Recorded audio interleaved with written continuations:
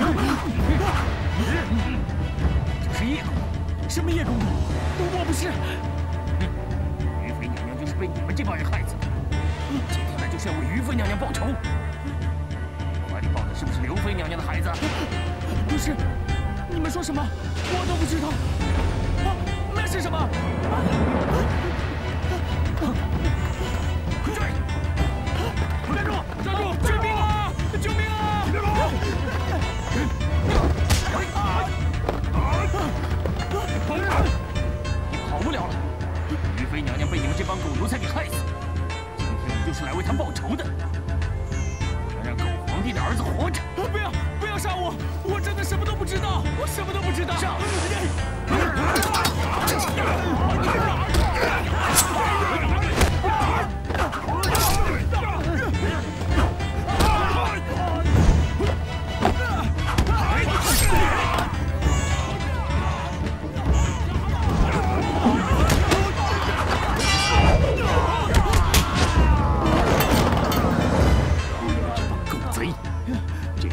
如此破烂，手中还抱个孩子，你们竟然还能对他下手！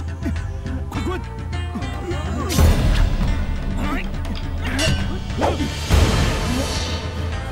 英雄，不能放过他们！滚！你怎么样？没事。小心！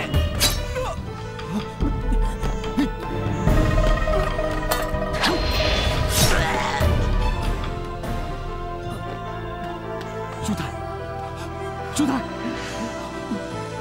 都说你是心软害人，你别说话，我带你去医治。英雄，我能求你个事儿。你说。我叫叶星。你叫叶星，名字真好。我姓薛，我叫薛浩。这是你孩子吗？我是这孩子的家仆。英雄，你别看这孩子平平凡凡的，可是他是平凡中的贵人。英雄，拜托你一定要抚养他，照顾他成人。可是我，英雄。求求你，要不然我死不瞑目！求你，求求你了！你别这样，你别这样，是我连累你，我答应你就是。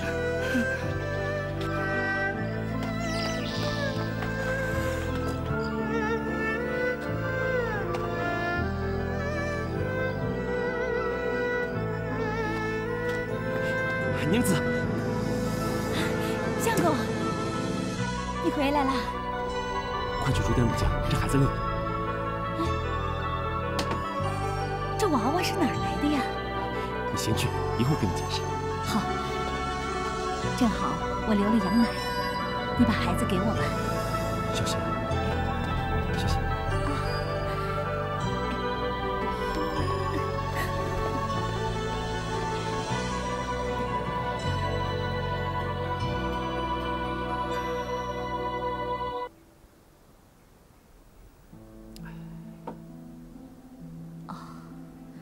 原来是这么回事儿。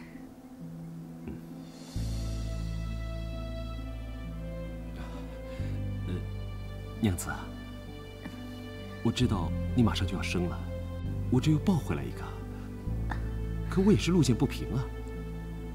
这次恐怕要让你受累了。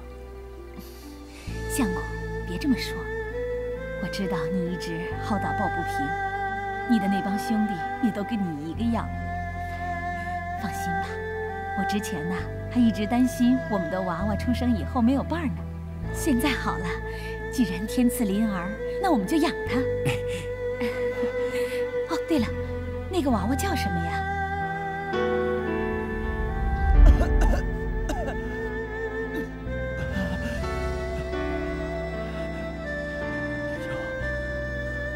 这个信物是孩子的。等孩子长大了，让孩子凭这个信物认祖归宗。认祖归宗？这孩子爹娘是谁？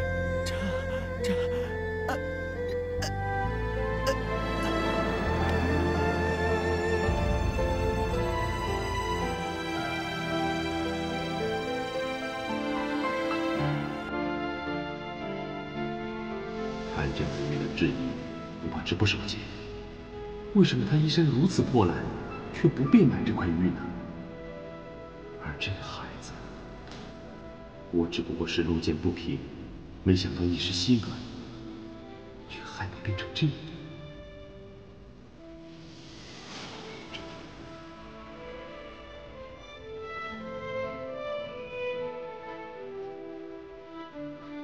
兄台，你这是死不瞑目吗？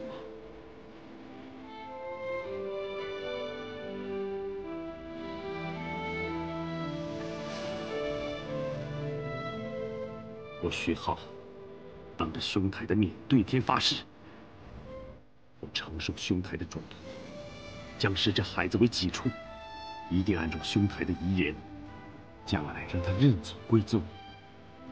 如有所念，天人共诛。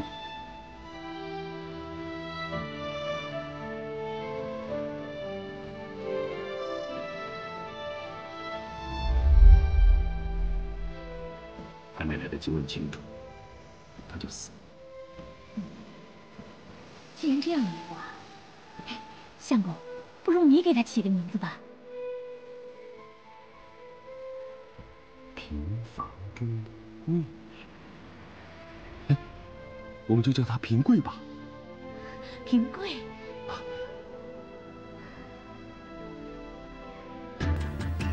薛平贵。这个名字还真不错呢。薛平贵。我们已经有儿子了，这如果是个女儿的话，那该多热闹！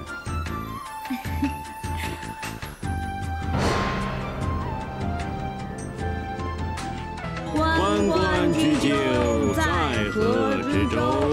窈窕淑女，君子好逑。求之不得，寤寐思服。悠哉，辗转反侧，参差荇菜，左右流之。窈窕淑女，寤寐求之。参差荇菜，左右采之。窈窕淑女，琴瑟友之。谢兄弟，你平常热心助人，那人生病也是你用草药治好的。我帮你教小孩念书，这也是应该的。你要是再拿钱给我，我可真要生气了。谢谢。只可惜你夫人为生薛琪难产而死，要不然看到儿子还这么出息，她一定会高兴的。我现在除了平贵，还想起其他什么都不想。你不想再娶，再娶个媳妇儿也好帮你照看这对儿女啊。我自己也能照顾好这对儿女。不谈这些了，我送你。关关雎鸠，在河之洲。求之不得，寤寐思服。平贵，爹，喝碗粥吧。谢谢爹。喝完了早点休息，别那么晚。明白。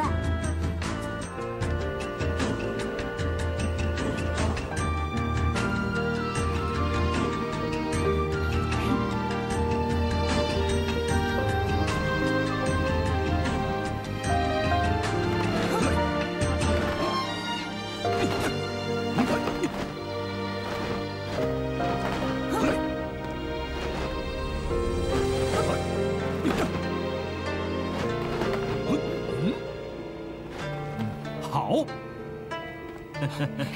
爹，浩哥，多谢各位兄弟。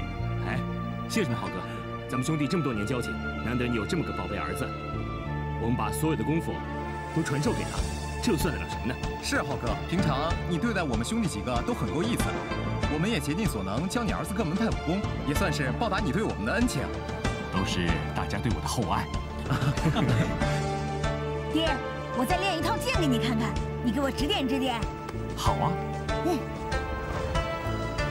浩哥，你这宝贝儿子还真爱练呢，要让他再练上几年，就能把我们这些当师傅的都给打倒了。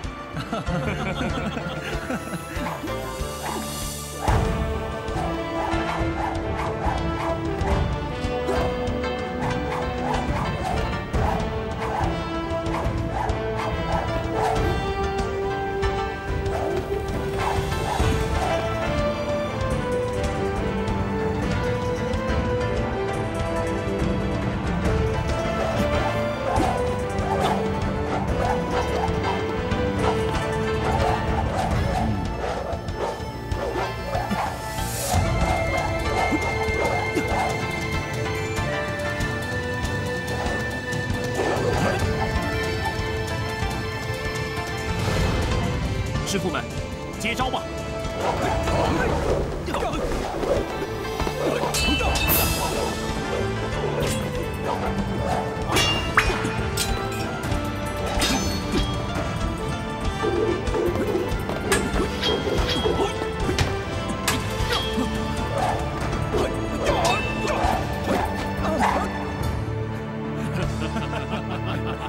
师傅们，承让了。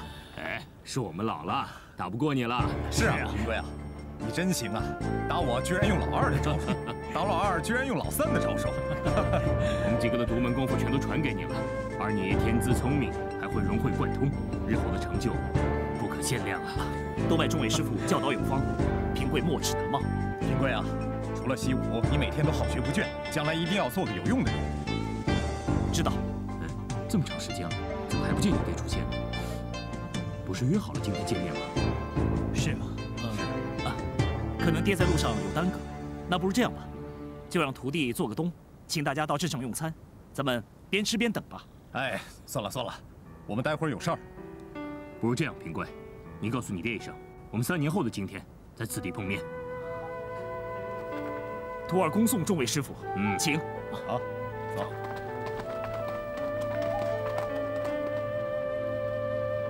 哎，平贵，别送了，保重。我们走。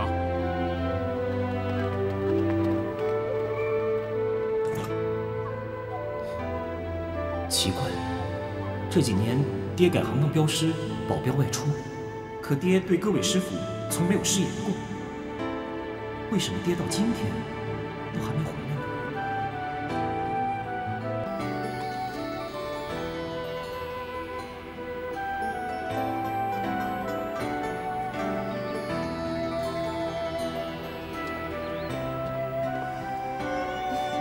小姐，小心。这位是相府的大千金王金川，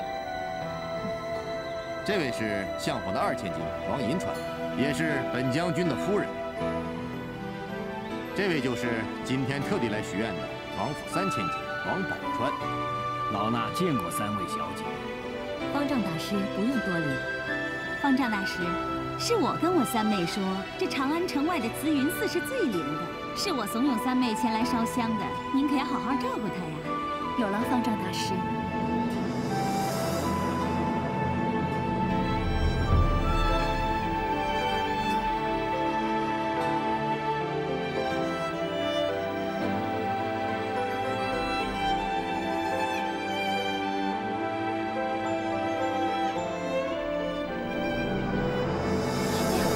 小姐，你怎么了？没事，没事。魏大人，3位小姐，老衲已备下茶点，请到后厢房用茶。宝钏，你怎么了？不知道，刚才拜完后起来就有点头晕。呀，我们家三妹一向都是娇生惯养，最得父母宠爱。该不会是刚刚叫的坐久了一点就不舒服了吧？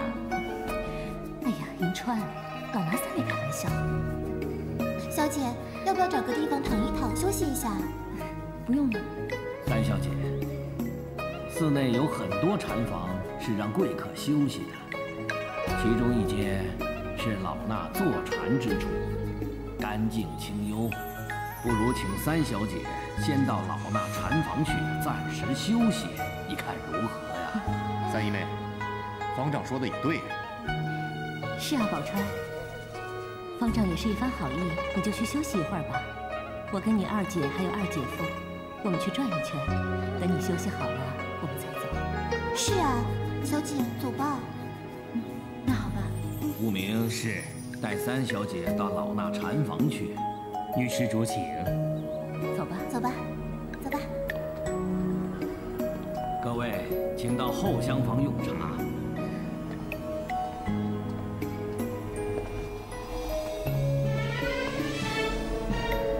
准备的怎么样了？你说呢？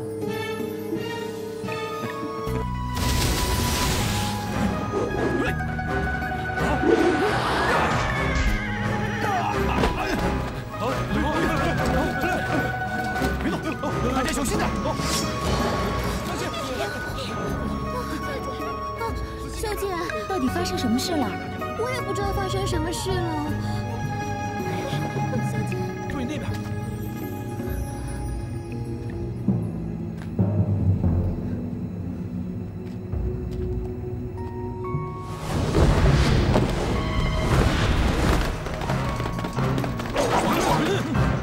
出什么事儿了？我也不知道呀。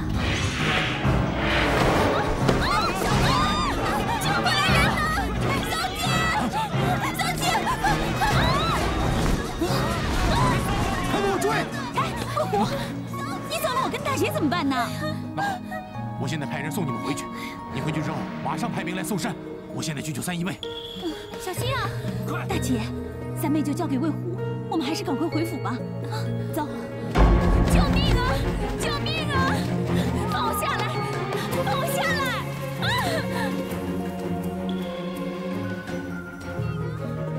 救命啊！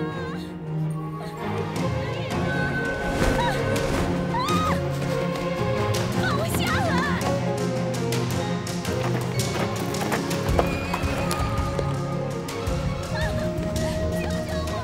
出了什么事？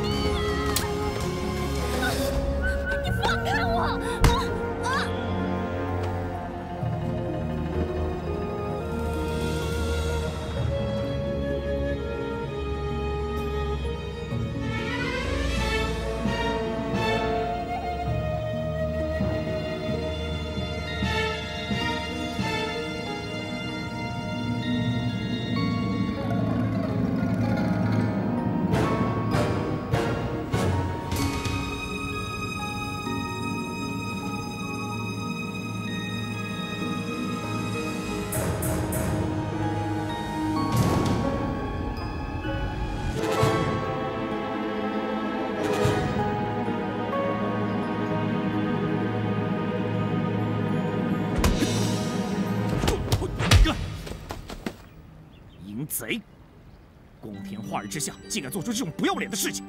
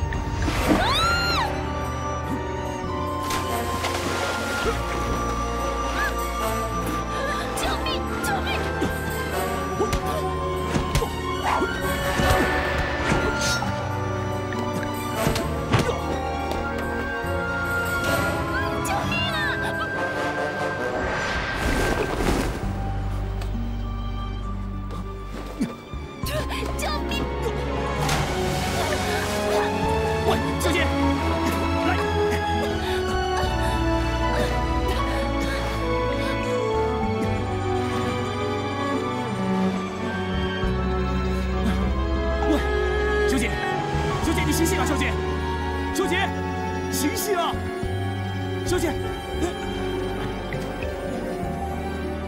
什么？宝钏被劫？哎呀，你们两个也都一起跟着去了，又去了那么多的侍卫，怎么会发生这种事呢？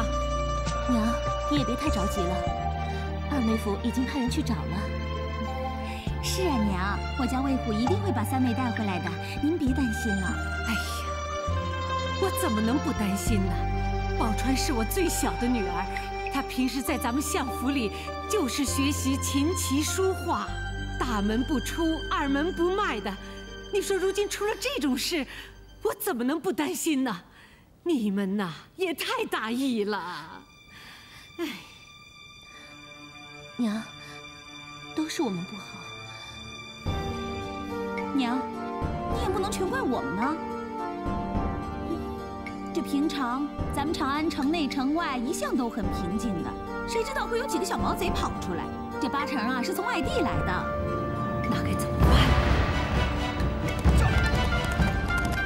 站！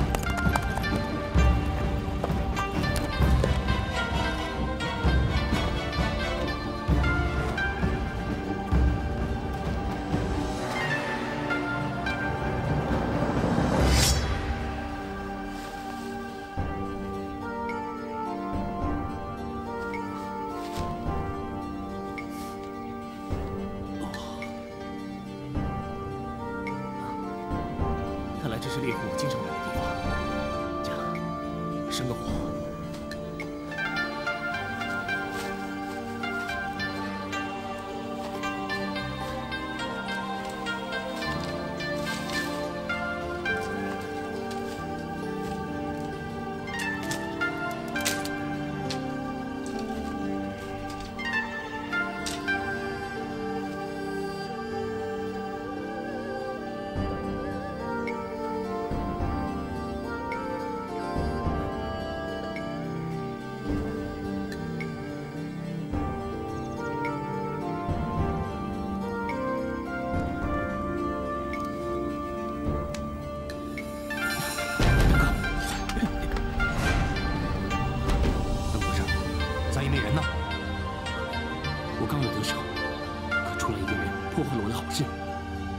伤了我！啊！你大哥，一心一意想娶王宝钏，我和你嫂子好不容易想出这个办法，把她骗出城，让你假扮山贼抢夺，再来个英雄救美。可是你呢？这点事情都办不好。我也不想啊，我也想早点得到三小姐，然后入赘相府的。可谁知道？ 出来一个程咬金，他救了三小姐。我本来好了，什么也别说了。你现在赶紧回去养伤，我已经派人调了大队人马寻找三姨妹。你的事儿以后再说吧。奇怪，魏宝说的那个人到底是谁呢？现在人在何处？ 大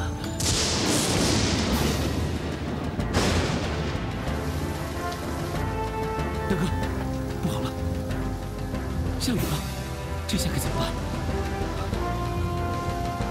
这只好等雨停了再想办法了。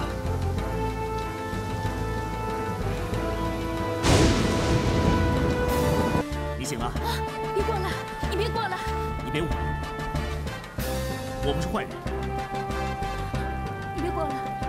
你到底是谁？我怎么会在这里？ 刚才我见到你的时候，你已经晕在溪边。我看到一个蒙面人想对你不利，所以我就出手。后来你掉进了溪里，我就把你救过来。书记，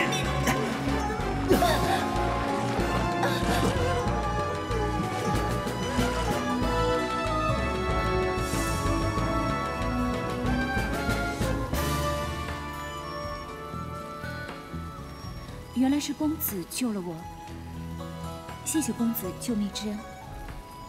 妈的话，别客气。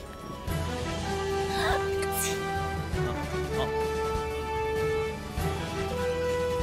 我看小姐全身湿透，不如坐到虎队旁边来取取暖。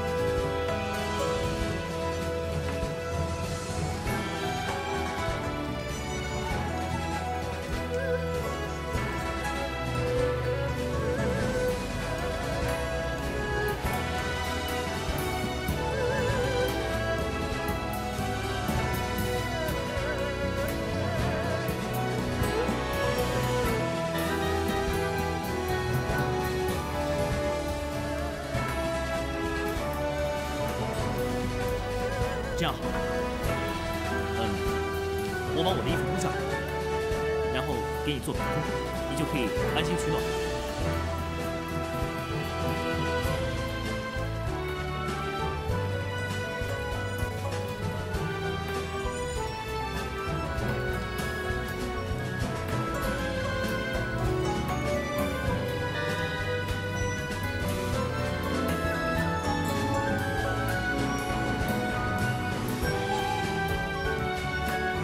你还是很放心，我去东莞守着。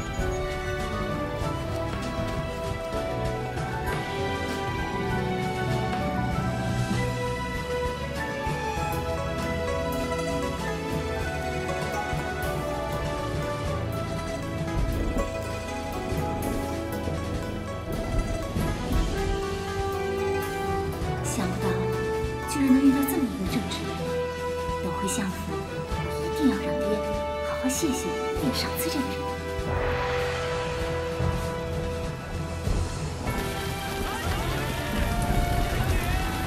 小姐，你在哪里呀？小姐！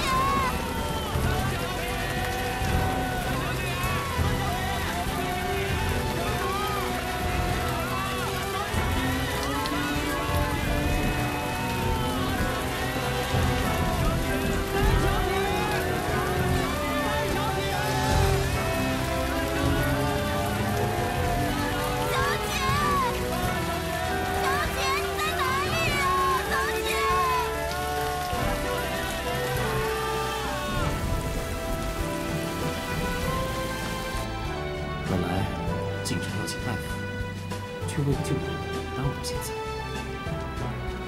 如今天色已晚，有大人情。爹平时教我，路见不平就该拔刀相助。更何况我不能把这个小姐丢在这不管。看来只有明天再进城了。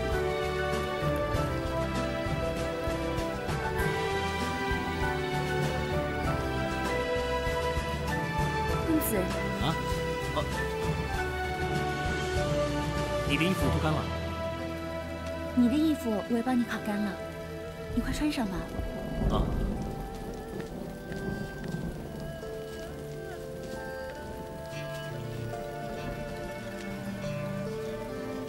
谢谢。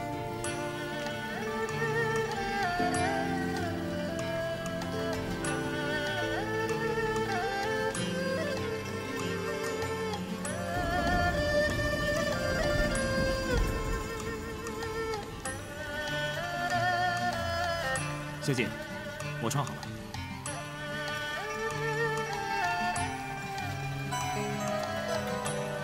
你，是你？我怎么了？怎么他跟梦里的人长得这么像？小姐，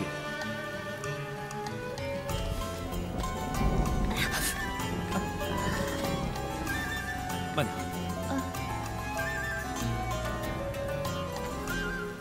你的脚怎么样？可能落水的时候不小心扭伤了。啊，我帮你看一看。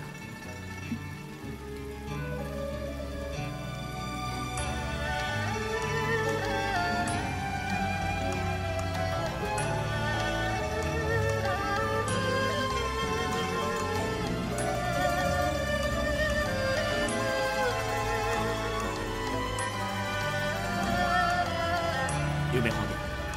好多了。不知公子尊姓大名？不敢。我姓薛，叫薛平贵。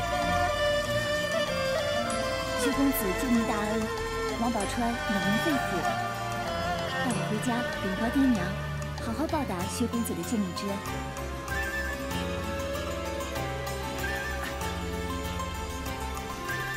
其实我也想马上把你送回家里，只不过天色已晚，外面又下着大雨。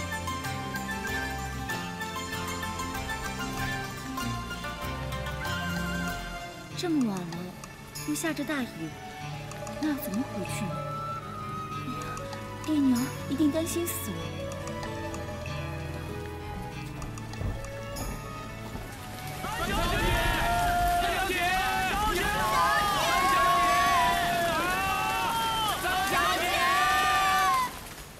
我这里有一些干粮，啊，你要不要吃一点？谢谢。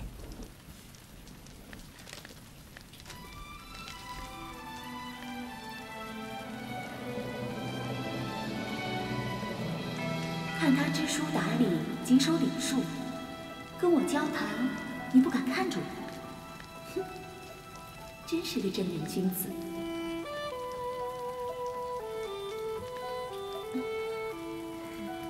是不是不好吃啊？哦，不是，不是的，薛公子。啊，不敢。姑娘有何事？薛公子，看你是个习武之人，但不知薛公子，你可曾饱读诗书？从小我爹就托村里的夫子教我念书。原来公子是文武兼备。文才武略，我略懂一二，只不过没有一样学成的。是你吧？薛公子既然文才武学皆有成就，应该进京求得一官半职啊。家父也是这样想的。啊，还没请教小姐的贵姓芳名？我姓王，叫宝钏，家中排行老三。平贵见过王三小姐。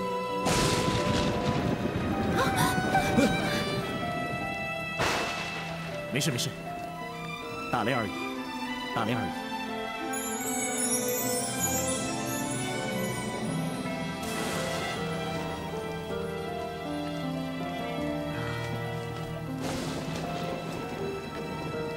看来这场雨要下到天明才会停了。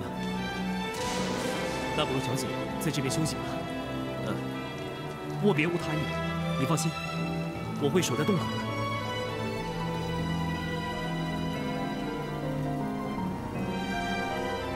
虽说他是正人君子，但孤男寡女同处一个山洞里头，哎呀，今天晚上我怎么睡得着？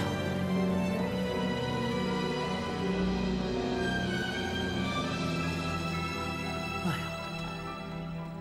呀，雨终于停了。小姐，我们就沿着这条小路走下去吧。这条路这么陡峭湿滑，我从来没走过。这样啊，有办法。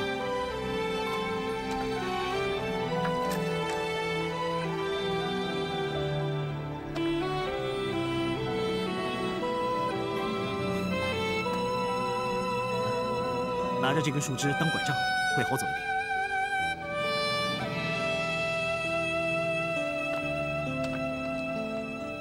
他不但文武双全，为人敦厚。如今又发现他是那么的温柔体贴，他……你干嘛不走啊？还有问题吗？啊，没什么，请你走慢一点。好。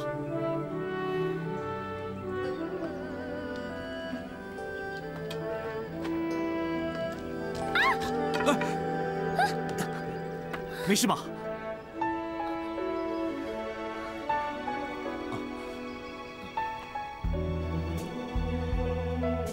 对不起，我没怪你。山路陡峭难走，只怪我笨没有用，从来都没有走过这种路。公子不用感到抱歉。小姐不必这么说，其实应该是我出去找一个人用软刀载你下去，只是把你丢下来，我又不放心。这样吧，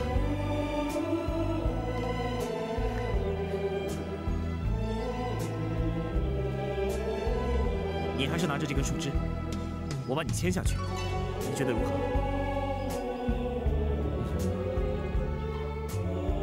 走吧。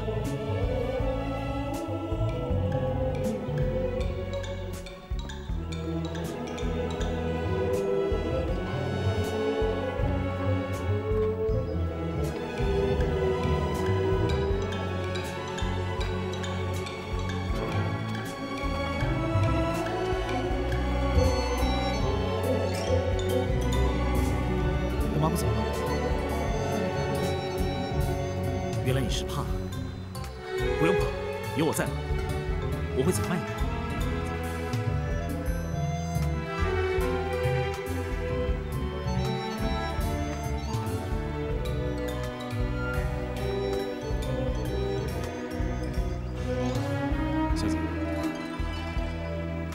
虽然呢我读书不多，不过圣贤的书我也读过1、2本，我也知道男女授受不亲。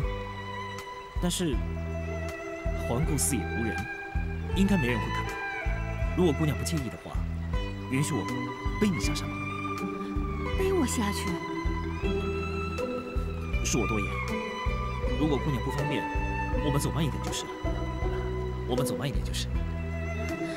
我知道公子你是正人君子，我只是觉得要薛公子背我，委屈你了。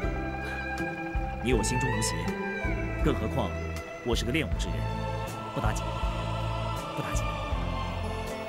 来吧。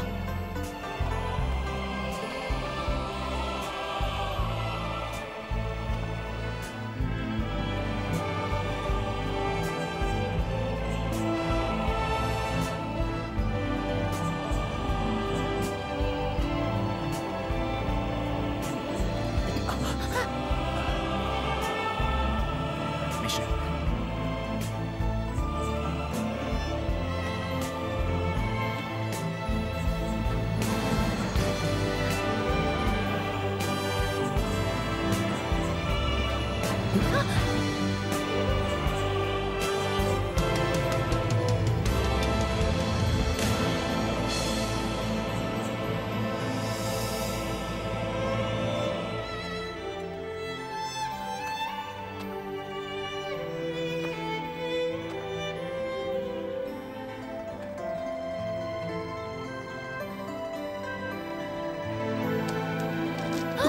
没事没事没事没事没事没事。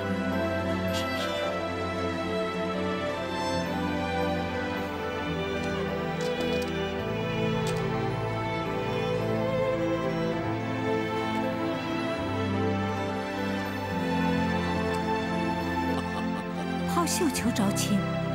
是啊，皇上赐岳父凤冠霞帔，这是给岳父天大的面子。是啊，岳母。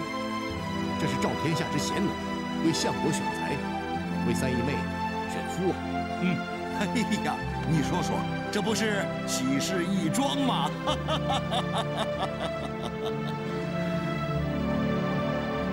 宝钏，宝钏啊，这事你怎么想啊？爹娘，皇上下旨要女儿抛绣球招亲，那么可有特定的人选？这皇上倒是没有说。这绣球招亲，全凭天意，无论是老是丑，是穷是富，是贵是贱，这都有可能接到绣球啊。这怎么行啊？就是啊，这皇上也真是的，没事下什么旨啊？万一宝钏这绣球一抛，被一个白发苍苍的老头给接住了，那宝钏不就要嫁给他？那老头要交爹岳父，那爹不是挺尴尬的吗？哎呀，迎川，别乱说话，皇恩浩荡。我说的可是实话，这抛绣球本来就没个准儿，而且这万一要是被狗给咬住了，那就宝钏去嫁狗啊！迎川，你越说越不像话了。哎，迎川，我说的怎么不对了？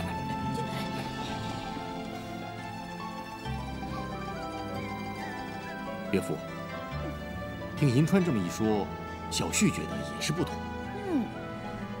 这正旨已下，却是不能更改之事。哎呀，宝钏呐，这可如何是好啊？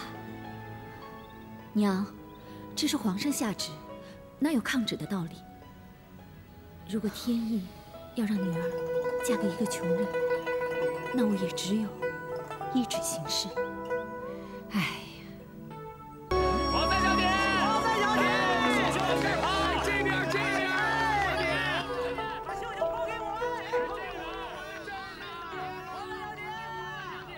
小姐，我先去看看薛公子来了没有。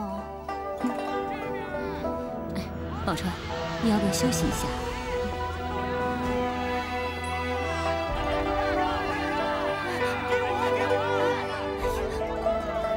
小姐，小姐，小莲，怎么了？哎呀，下面好多人哦，他们一直在催你赶紧抛绣球啊。那你有没有看到薛公子？我心慌得厉害，没看清楚。哎呀，你怎么还不快下去看看，仔细看看清楚，看他来了没有？哎呀，这薛平贵，他会不会不来呢？他答应我，他一定会来的。但我怕他遭到二姐夫的阻拦。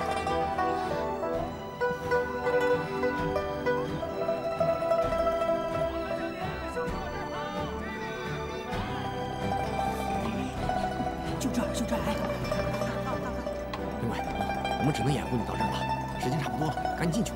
是，快进去去吧。二哥，加油！加油啊！加油！二哥，加油！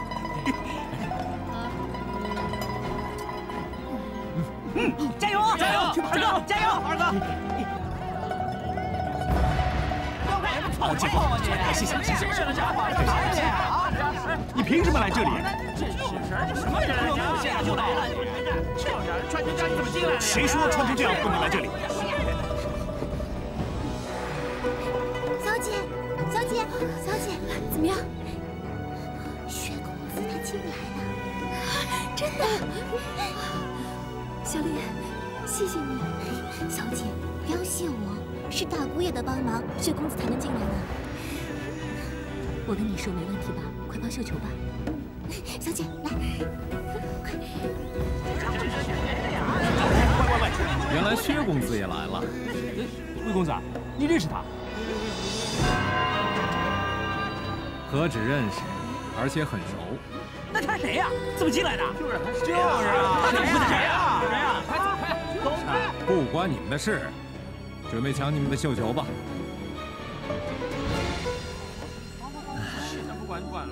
看来你是想尽办法混了进来。就是啊。好说好说，我不是说过吗？对于王三小姐，我是绝对不会放弃的。我也一样。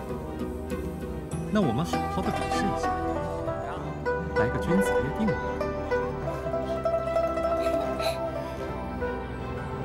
哎，宝钏，哎，别过来！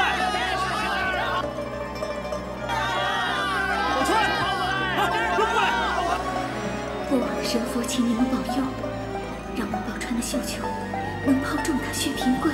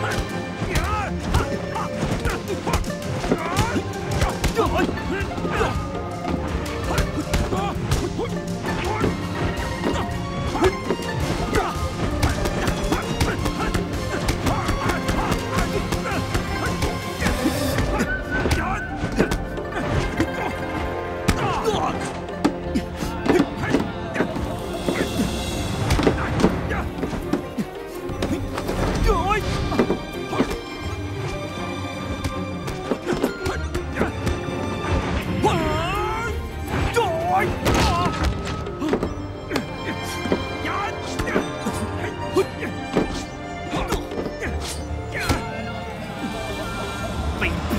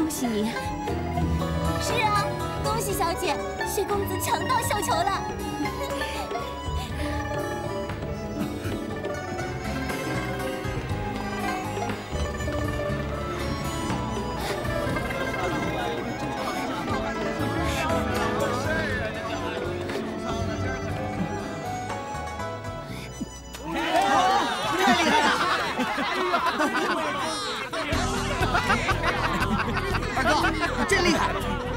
刚才我看里面那一个个公子哥都不是你的对手，太棒了！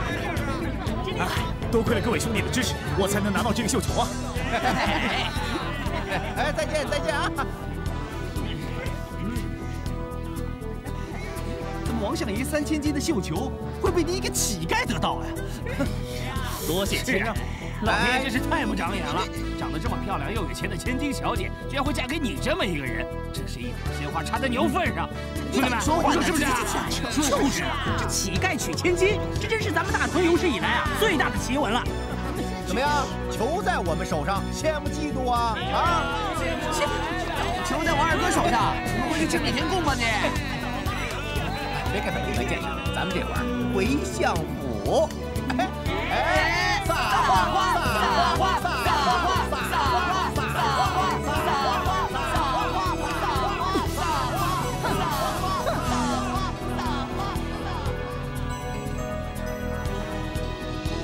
薛平贵，你居然真的跑来抢绣球，完全不顾我薛妻的感受。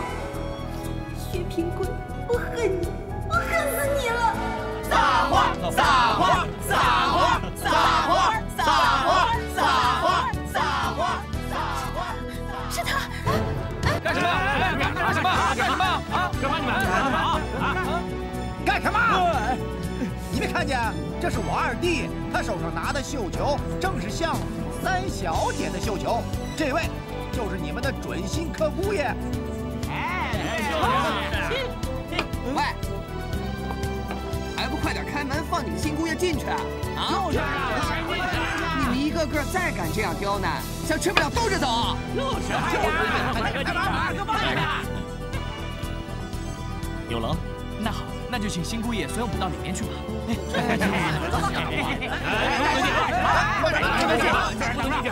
哎，新姑爷请，新姑爷别抢，不能进，不能进啊！在外等着吧。平贵啊，哎，别待太久啊！你有了新媳妇，就忘了我们这些老朋友啊！二哥，我们都在外面等着你啊！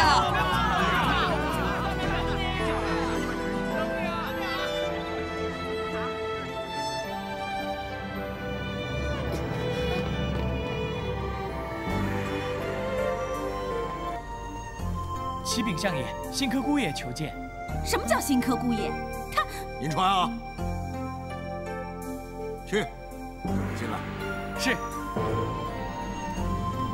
相爷啊，既然人已经来了，你就别太难为他了。夫人呐，彩球在他手中，老夫我自有分寸。等认了亲，我就让相爷尽快帮薛平贵弄个一官半职，那样才不会落人笑脸啊。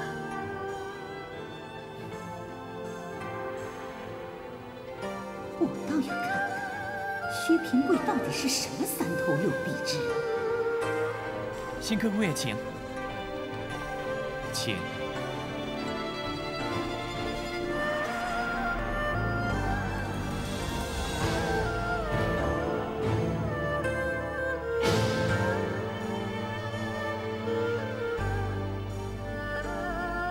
小婿薛平贵拜见岳父岳母。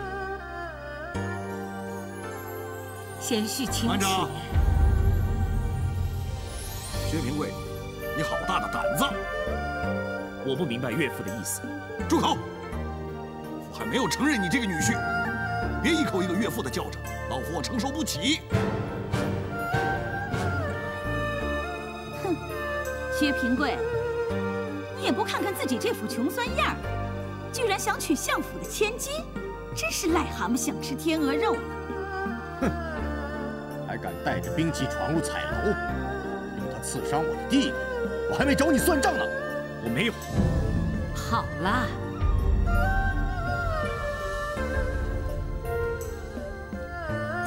都别说了，起来吧，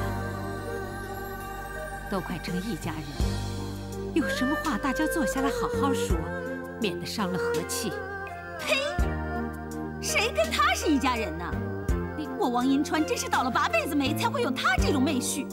这要是说出去了，我就不用做人了。哼，像他这种无赖，还想进相府做三姑爷，他不但玷污了三小姐的名节，也侮辱了我们相爷的名誉。但是告示上明明写着，王相爷3千金王宝钏彩楼招亲，不管贫贵富贱都可以参加，不是吗？要是现在这段婚姻不算天注定的话，那岂不是失去了抛绣球的意义？好你个薛平贵！老夫问你，所有进彩楼招亲都有请柬，你怎么进去的？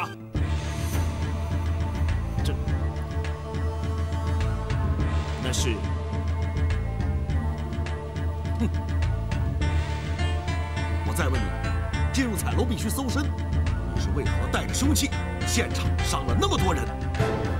那不是我的。闭嘴！所有进入彩楼的人，包括我弟弟，都经过门官和士兵的搜身。可是你是怎么进去的？如果不是你带进去，难道兵器是凭空出现的吗？那是……哎呀，好了好了，都别吵了。不就是个抛绣球招亲吗？怎么会现在弄成这个样子？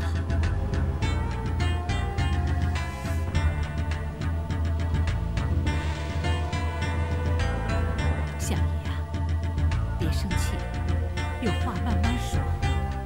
娘，跟他这种人有什么好说的？说多了只是脏了我们的嘴。薛平贵，我们不承认这门亲事。绣球留下，你可以走了。什么？平贵，你快说呀，到底是怎么回事啊？怎么没话说了？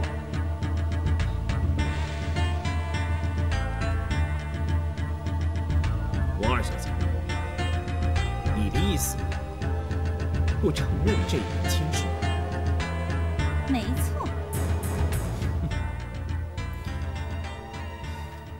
你在笑什么？王二小姐，这个绣球是3小姐亲手所抛，也是我薛平贵得到的。要是这一门亲事不被承认的话，那岂不是王宝钏还得再抛一次绣球？那不就是说，她选了第1任丈夫，她不承认，还要再抛一次绣球去选第2任丈夫，对吗？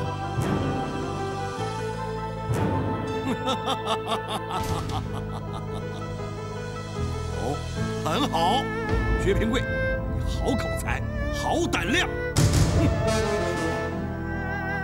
3小姐到。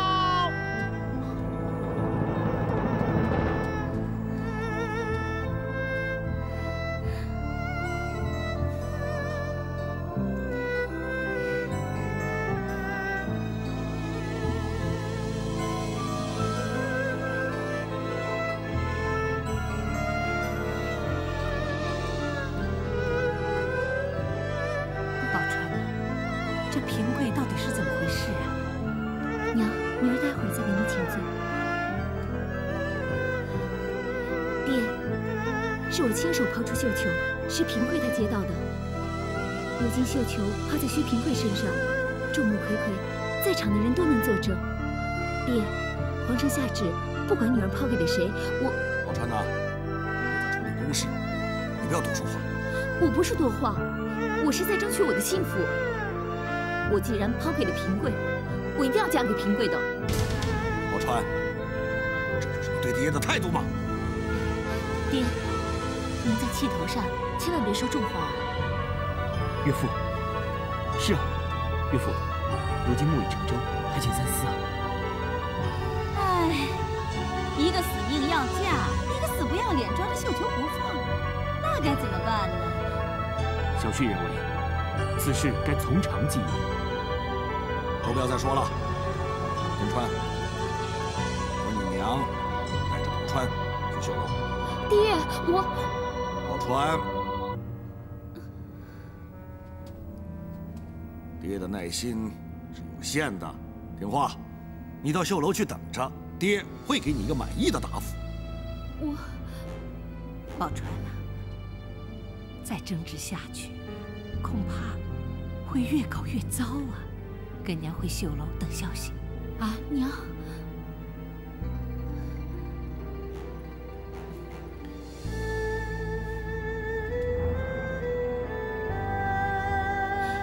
爹，女儿从来都没有求过你，你就答应女儿，让女儿嫁给平贵吧。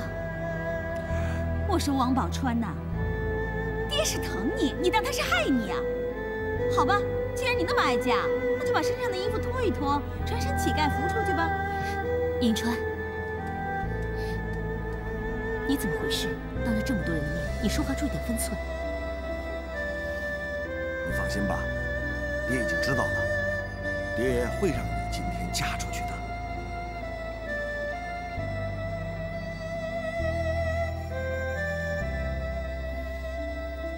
爹，我明白了，但是你也不要太为难了平贵。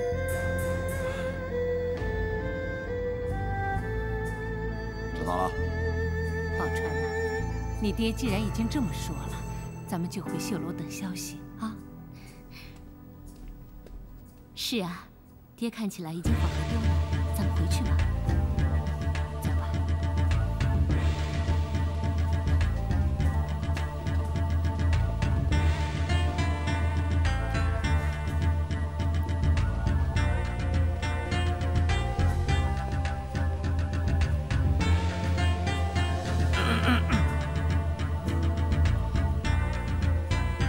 爹，你真的答应了？岳父，此事应该小心应对。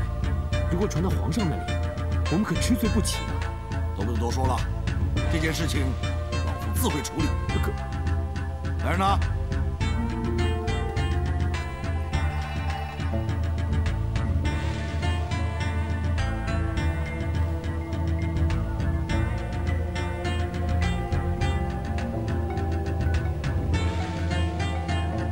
薛平贵，老夫觉得你雄才善辩，我儿宝钏也说你是文武全才之人。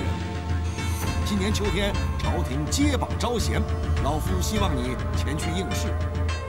如今朝廷正是用人之际，如果你有这个能力，老夫可以破例保你个一官半职的。谢谢相爷的美意。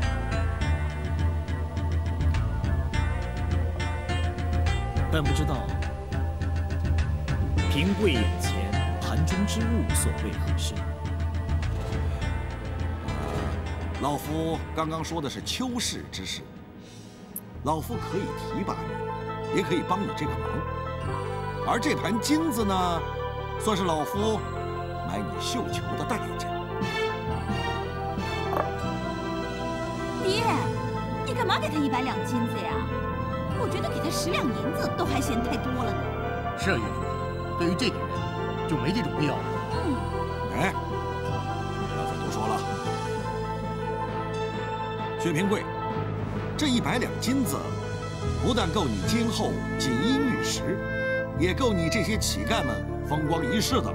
说，要不要拿这金子换你的绣球呢？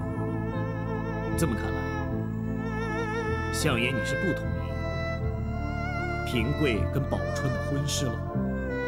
不错。可是皇上下过旨，皇上那儿，老夫自会去禀报。薛平贵，你还没有回答老夫的问题。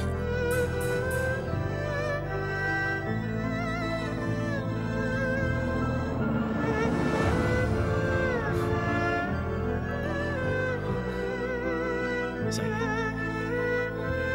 你还是坚决要用这100两金子来换平贵手中的绣球吗？哎呀，薛平贵，你已经走了狗屎运了。相爷用100两黄金换你手上的绣球，换成别人，早就爬都爬回来领赏了。我想，如果是你啊，晚上做梦的时候也会笑醒的。魏胡，不要再多说了，一切由岳父做主。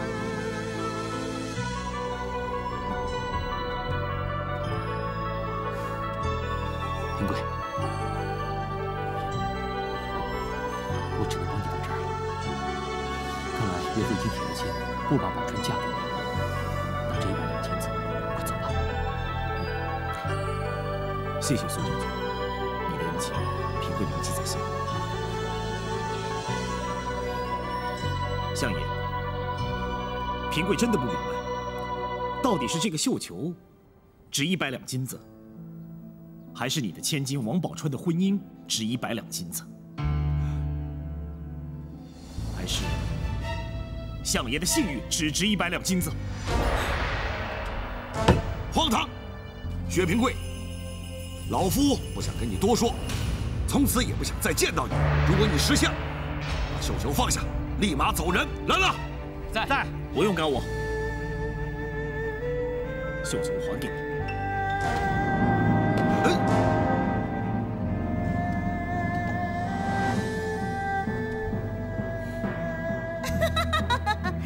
刚才还说的那么好听，最后还不是拿了？薛平贵，你赶快带着这100两金子回去过好日子吧，总比在街上乞讨的好啊。这100两金子可以买到相爷的信誉，不过买不到我薛平贵的傲气。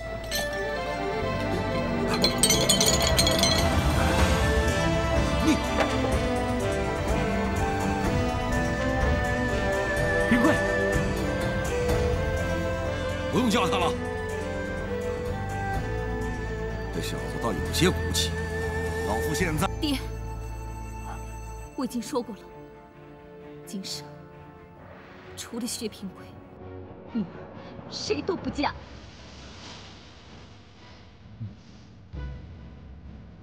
个王宝钏啊！老夫好言好语的相劝，怎么劝都不听，怎么劝都不行。你无形执意嫁给薛平贵，是我王允的女儿。从现在起，你给我出去！从今以后，永远不许踏进王府半步！娘，王宝钏，你看看你，把娘气成这样。宝钏呐，你看你把你爹给气的，你就不要让娘再操心了，好不好啊？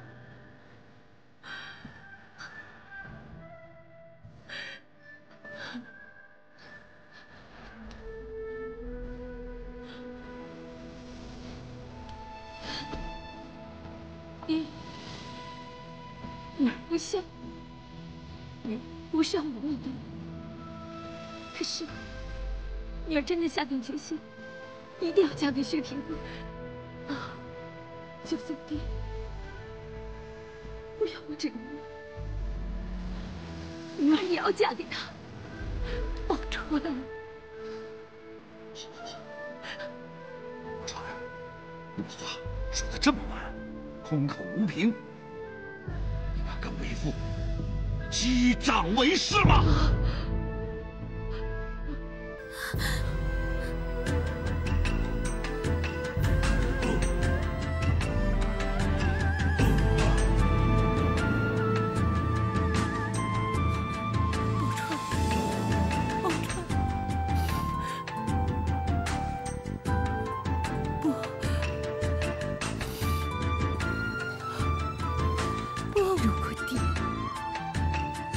机长为师，女儿愿意配替机长。宝钏，不，相爷，不。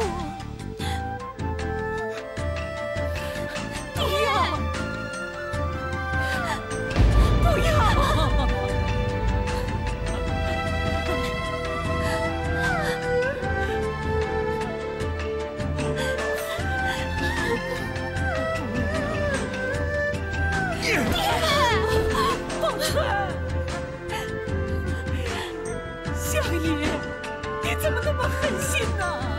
爹，求您开恩，饶了宝钏吧！爹，求相爷原谅小姐吧！相爷，统统退下！谁也不许说话！宝钏，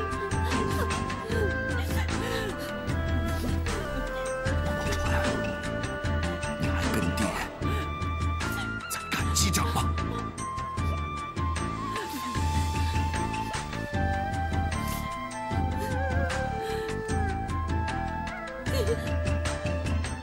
不敢了，是不是？不敢了，爹可以原谅你。你答应我，嫁给魏豹。宝钏，你就答应吧。你放着千金小姐不当，难道真的要当乞丐婆吗？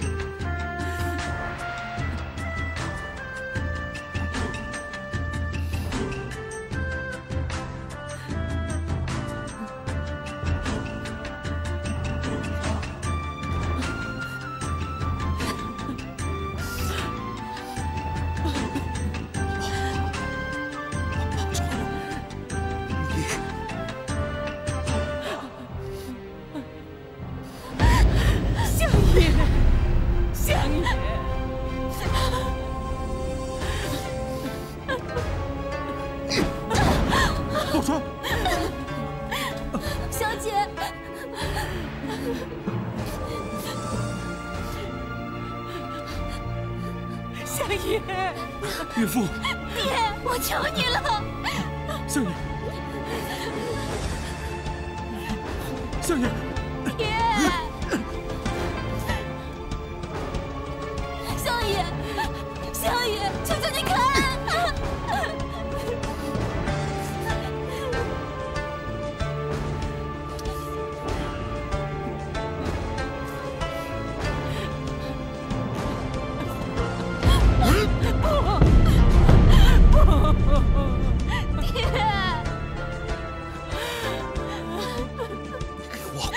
相府，相爷，爹。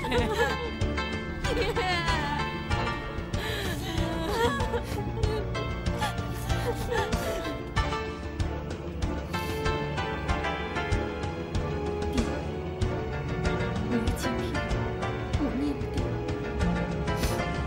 女儿真是大逆不道。女儿出了这个门，只要薛平贵没有飞黄腾达的一天，女儿是绝对不会再踏进相府一步的。所以，爹，请让你在这儿给爹拜别。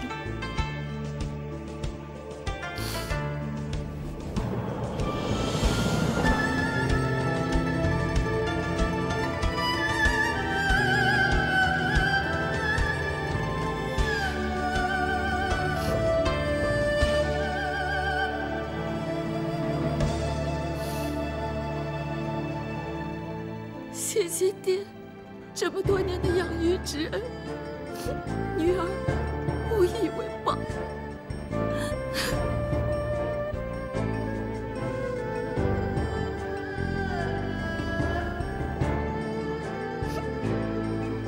女儿不能再在爹的身边照顾爹，请爹好好保重。 爹，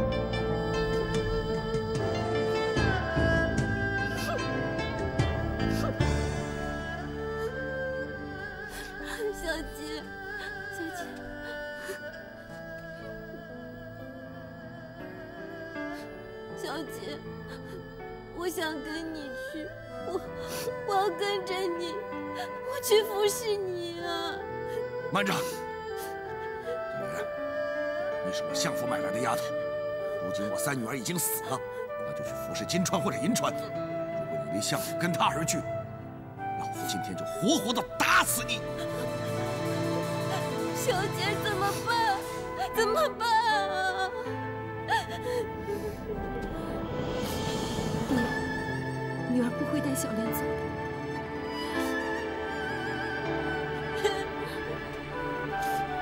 小莲，你就在家里替我好好服侍夫人。你替我跟夫人说一声，她不想女儿没有去拜别，请原谅。小姐。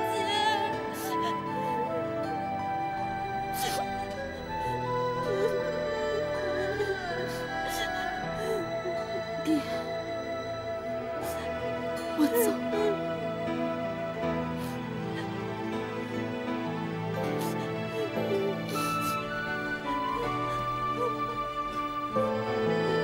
小姐。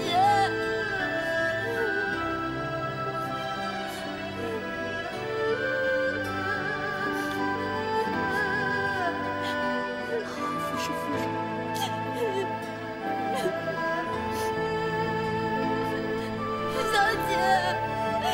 小姐，你不要走啊！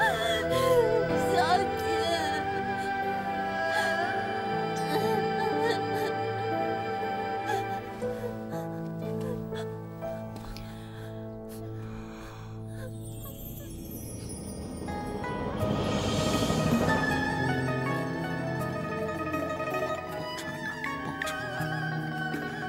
你就真的弃为父而去了？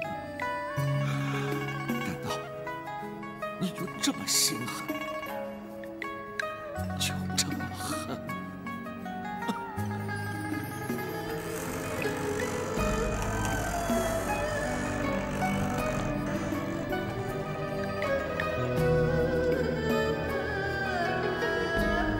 三小姐，三小姐。走出这个大门，以后我王宝钏就不是相府三小姐。可是你不能走啊，三小姐！三小姐，你不能走啊，三小姐！你不能走啊！走啊，三小姐！你们都起来。这些年来，谢谢你们的照顾。你们都起来，起来吧，起来，起来。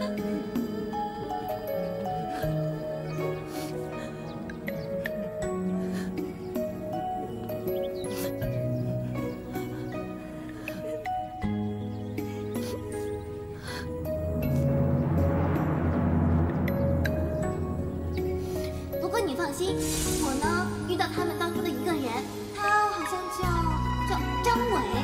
张伟？是谁？他说他好像是薛公子的结拜兄弟，是留在他们武家坡里面，有个同事情愿见生。三小姐。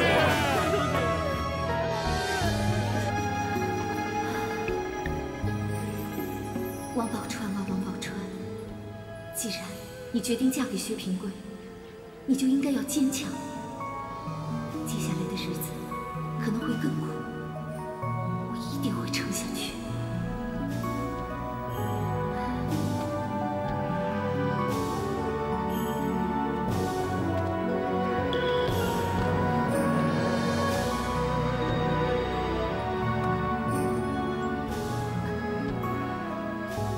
我一直在相府里过着锦衣玉食的生活，不管多远，总是搭车成就。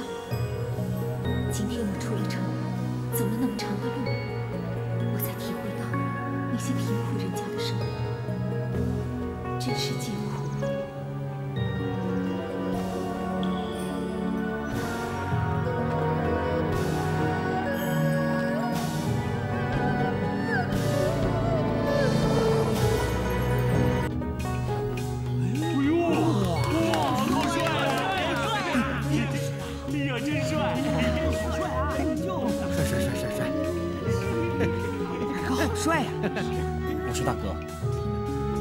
定要这样吗？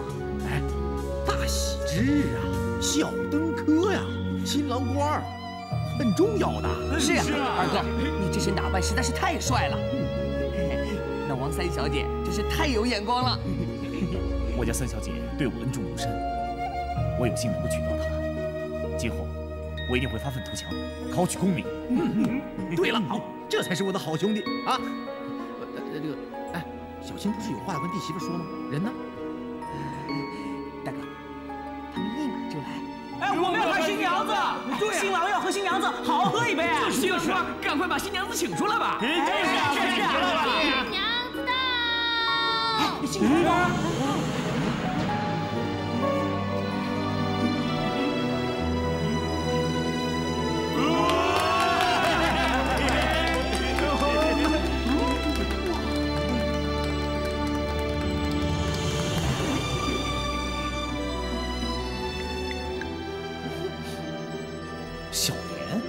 小莲拜见姑爷，姑爷，你们还是先拜堂吧，有什么事儿待会儿再说。先盖堂，没规矩没礼貌，这还没行礼呢。对，好了，那我们就正式开始了。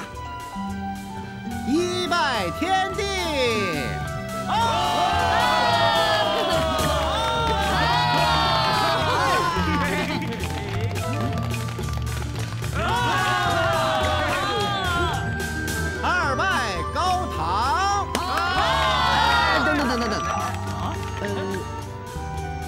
这二哥的父母已经不在了，拜什么高堂啊？是啊，是啊。哦，正所谓长兄为父嘛。大哥，你既然是我们的大哥，你就坐上座，受我们一拜吧。我们是结拜兄弟，不行啊！当得起，当得起。好了，大哥啊，就坐着吧，别不好意思了。来，转过来，转过来。好，嘿嘿，二拜高堂。起。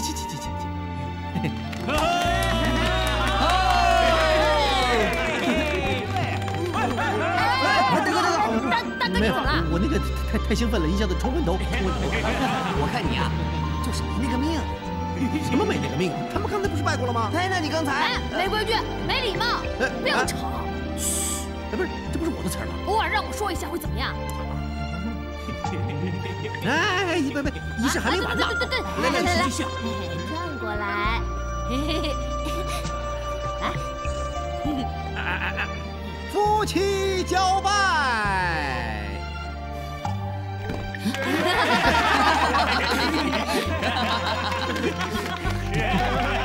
先盖堂，先盖堂，先盖堂，先盖堂，先盖堂，先盖堂。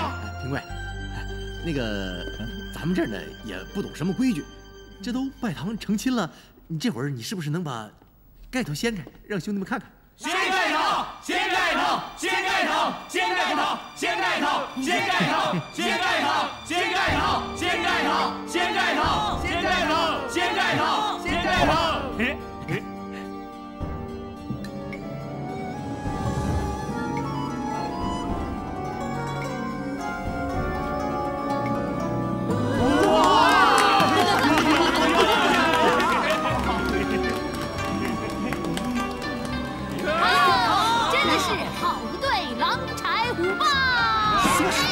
什么郎才虎豹？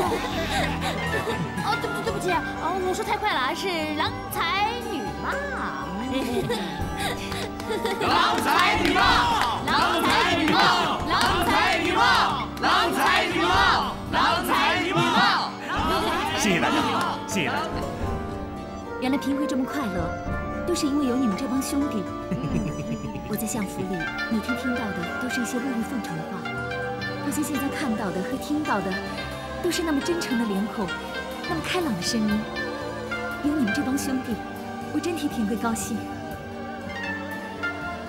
二嫂万岁！二嫂万岁！二嫂万岁！二嫂万岁！二嫂万岁！哎，好了，行了啊！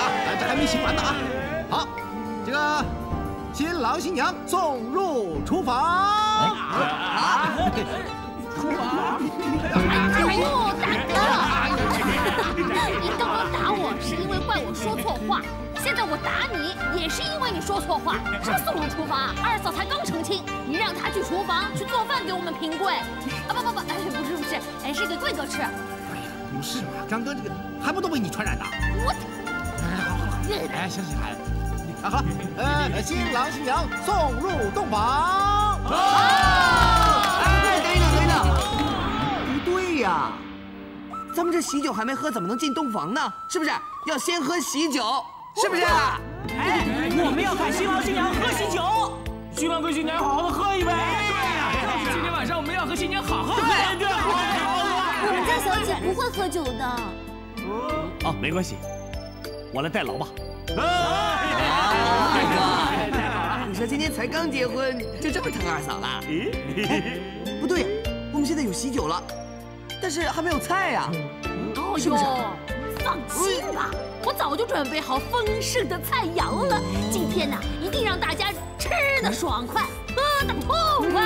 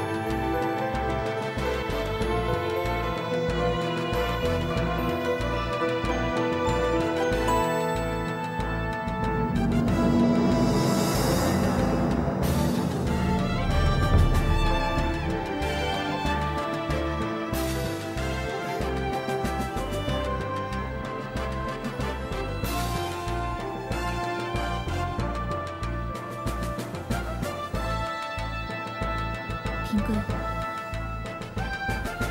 现在我们是夫妻了。是啊。怎么了？后悔娶我？要后悔的是你，而不会是我。从下定决心要嫁你的那一刻开始，我王宝钏从来就没有后悔过。就因为这样子，所以我更加惶恐，更加担心。我惶恐的是，在未来的日子里，我怎么才可以让你过上好的生活？我担心的是，要是我不能让你过上好的日子，那我岂不是有负宝钏你对我的期望？平贵，锦衣玉食的王宝钏已经过去了。从现在开始的王宝钏是薛平贵的妻子。有道是，腹有千斤担，妻挑500斤。只要我们同心协力，就什么都不怕。今天过来，我也看了，我家坡外一片空地，咱们可以过着男耕女织的生活。你真的愿意过这样的生活？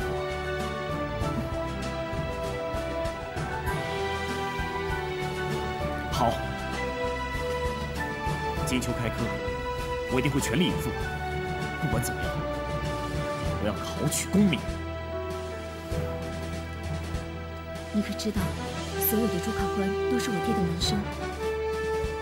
如今我们2个跟我爹闹到决裂，我怕爹他……怎么会呢？朝廷开科选才，那要的就是能为社稷效力的有用之人。那如果那些主考官都心存私心，只为自己打算，尽做那些买官卖爵之事，那国家怎么能强大起来？你说的很对，只是我怕我爹……宝钏，你要答应我，千万不要去求你爹提拔我，我不愿意这么做。我知道，就是因为你不愿意这么做，我才希望。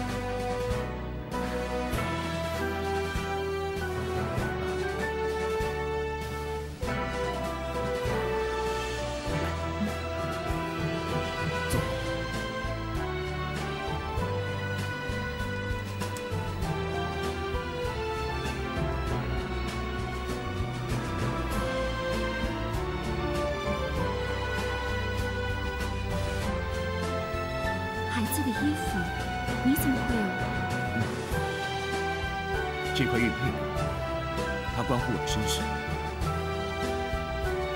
我现在想交给你，作为我们成亲的信任。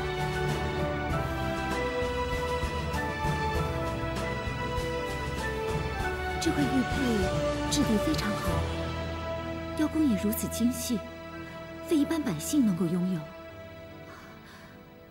平贵，如果这块玉佩关系着你的身世，那想必你应该是官宦之后。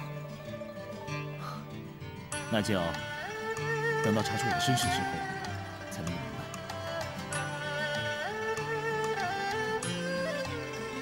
宝钏，你以后要好好的